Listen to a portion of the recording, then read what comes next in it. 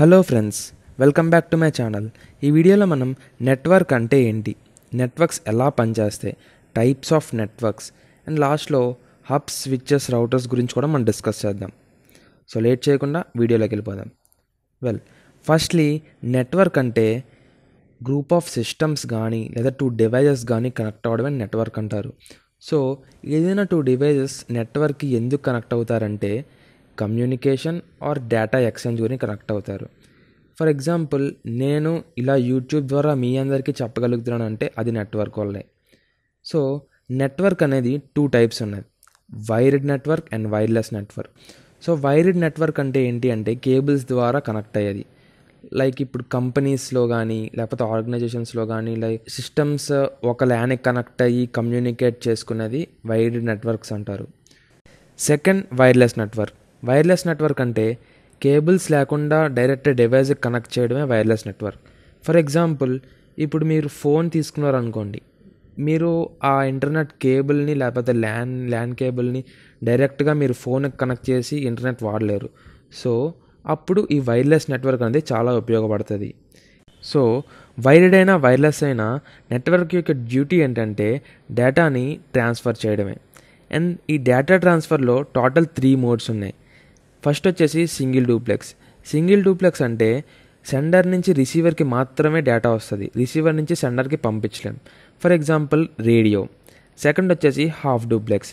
Half duplex ఏంటంటే sender నుంచి రిసీవర్కి వచ్చిన తర్వాతే రిసీవర్ నుంచి సెండర్కి పంపించగలం. Example walkie talkie. థర్డ్ వచ్చేసి ఫుల్ డూప్లెక్స్. ఫుల్ డూప్లెక్స్ ఏంటంటే సెండర్ నుంచి రిసీవర్ కానీ రిసీవర్ నుంచి సెండర్ కానీ సైమల్టేనియస్గా డేటా పంపించుకోవచ్చు. ఫర్ ఎగ్జాంపుల్, ఇప్పుడున్న social media like WhatsApp, messenger etcetera చాలా ఉన్నాయి కదా. అండ్ నెక్స్ట్, నెట్వర్క్లో ఒక డివైస్ నుంచి ఇంకో డివైస్కి డేటా వెళ్ళాలి అంటే different type of ports, protocols follow అవుతాయి.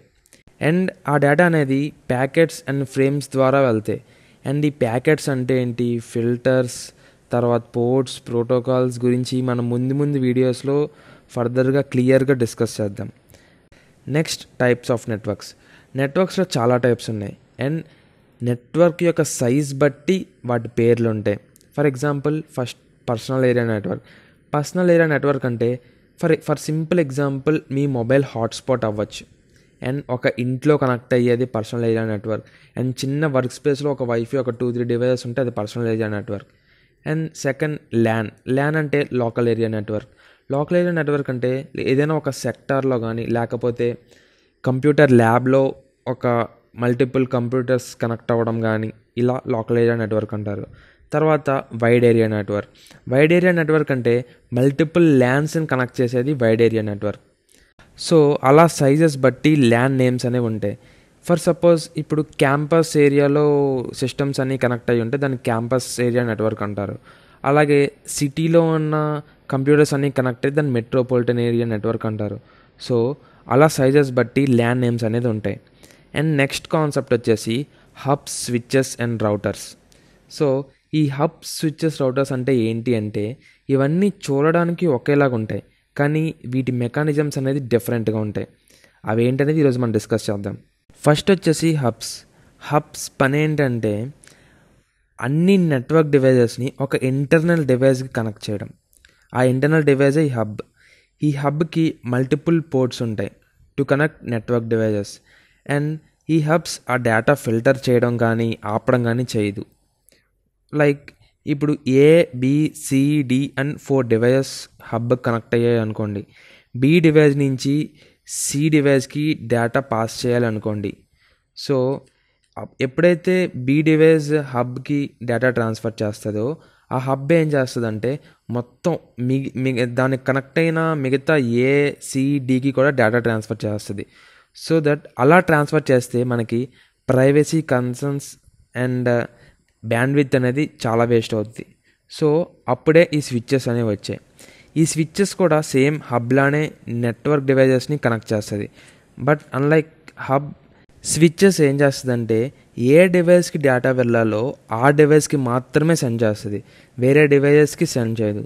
సో దట్ మనకి security concerns Rao and bandwidth అనేది మిగులుతుంది. లైక్ ఎలా అంటే ఇప్పుడు ఏ నుంచి డేటా Cకి వెళ్ళాలంటే ఓన్లీ సికి మాత్రమే వెళ్తుంది అండ్ బి అండ్ డికి డేటా అనేది వెళ్ళదు. నెక్స్ట్ వచ్చేసి రౌటర్స్ కన్నా ముందు మనం మోడమ్స్ యూజ్ చేసేవాళ్ళం. ఈ మోడమ్స్ అంటే ఏంటో కూడా ఒకసారి చూద్దాం. మోడమ్స్ అంటే ఇంతకుముందు మనం టెలిఫోన్ కేబుల్స్ యూజ్ చేసేవాళ్ళం.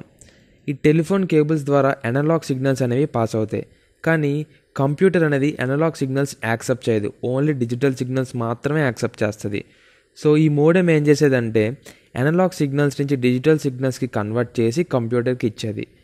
ఇప్పుడు ప్రజెంట్ ఉన్న దాంట్లో అయితే మీకు ఫైబర్ కేబుల్ అనేది వచ్చేసింది. సో దట్ అవి డిజిటల్ సిగ్నల్స్ని పాస్ చేస్తాయి.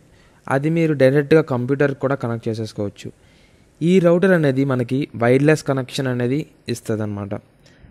మీ ఓన్ నెట్వర్క్ కాకుండా అవుట్ సైడ్ నెట్వర్క్తో కనెక్ట్ అయ్యేలా చేసేదే ఈ రౌటర్ అనమాట. ఈ రౌటర్ కనెక్ట్ అయినప్పుడు మీకు ఒక ఐపీ అడ్రస్ అనేది అసైన్ చేస్తుంది. సో ఆ ఐపీ అడ్రస్ ద్వారా మీరు అవుట్ సైడ్ మీ నెట్వర్క్ అవుట్ సైడ్ ఏదైతే సర్వ్ చేశారో అది మీ డివైస్కి వచ్చేలా ఈ ఐపీ అడ్రస్ అనేది యూజ్ అవుతుంది. సో ఈ ఐపీ అడ్రస్ మ్యాక్ అడ్రస్ గురించి మనం ఫర్దర్ వీడియోస్లో డిస్కస్ చేద్దాం. ఈ వీడియోలో ఏమైనా క్వశ్చన్స్ కానీ డౌట్స్ కానీ ఉంటే కింద కామెంట్ సెక్షన్లో కామెంట్ చేయండి.